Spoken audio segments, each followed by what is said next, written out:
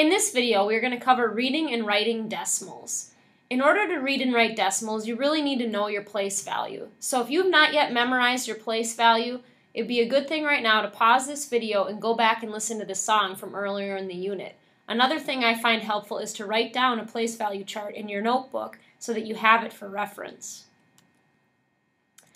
When you're reading and writing decimals, you are going to underline the last digit in the number. So in this first number, we're going to underline the last digit, which is a 3. Now, the reason you need to know your place value is because you're going to need to know what place that 3 is. So I know that if I sing the song in my head, I've got tenths, hundredths. So it's 43 hundredths, and notice how I just say the number 43 and the word hundredths, or that place value of the last digit, comes next. So if we look at this next number, we have 3 and 32 thousandths. Notice that when we come to that decimal, I say and. So we would call it 3 and 32 thousandths. When you're formally reading or writing decimals, you don't say point anymore. You would just say and when there's a decimal point. So notice that the 2 is in the thousandths place, which is why we said it's 3 and 32 thousandths. Again, that place value is super important. So for this next one, I have to sing the song in my head, so I'm thinking tenths, hundredths, thousandths, 10 thousandths. So again, smaller than a 1 with the TH, so we've got the 10 thousandths place, and it's 6 ten thousandths, again looking at that last digit and the place value of it. Finally, for this last one, we have a whole 15, and again we say and for the decimal, and then 9 tenths, because the 9 is in the tenths place. So you're looking at the place value of that last digit, and that's how you read and write decimal numbers.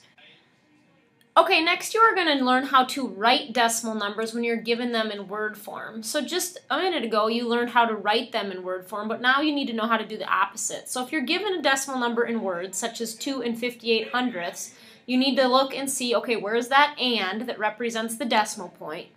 And what's before and after the and? So we have 2 and, so we just put 2 decimal point, and then we have 58 hundredths. So again, we need that 58 hundredths to be represented after the decimal.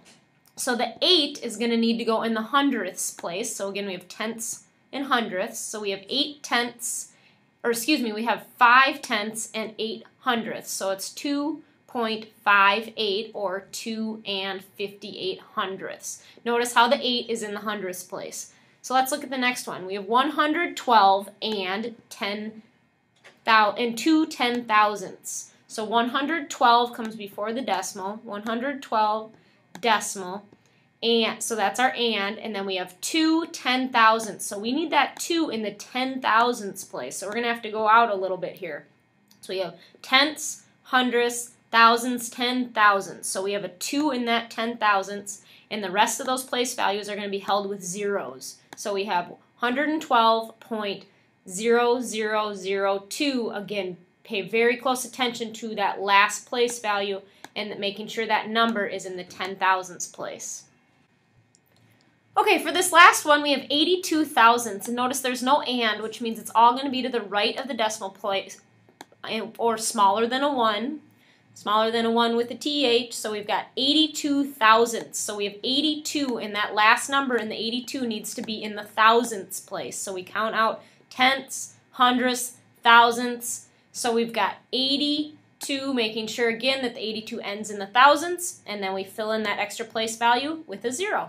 In this next slide, we're going to do a little bit of practice, and we want you to do this in your notebook. So see if you can figure these out before I tell you.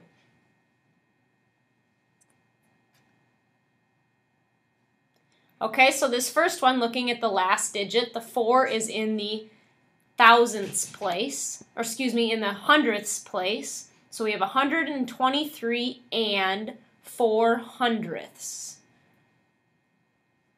Try this next one now. Remember, we're going to say and for the decimal point. So we have 9 and 14 ten thousandths, because that 4 is in the 10 thousandths place. Notice how I'm emphasizing the TH. Smaller than a 1 with a TH is always to the right of the decimal. This last one, we have 804 thousandths. We don't need to say the 0 and. We would just say 804 thousandths because it shows that this is less than 1. So 804 thousandths would be this last one.